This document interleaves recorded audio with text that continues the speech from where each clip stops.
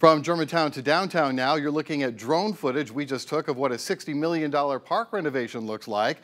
Back in April, we reported that 80% of Townley Park's renovation had been completed. And now you can see how much more progress has been made. It's looking pretty nice.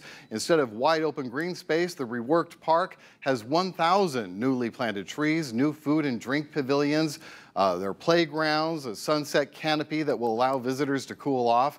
The grand opening is just 1 month away on Labor Day weekend.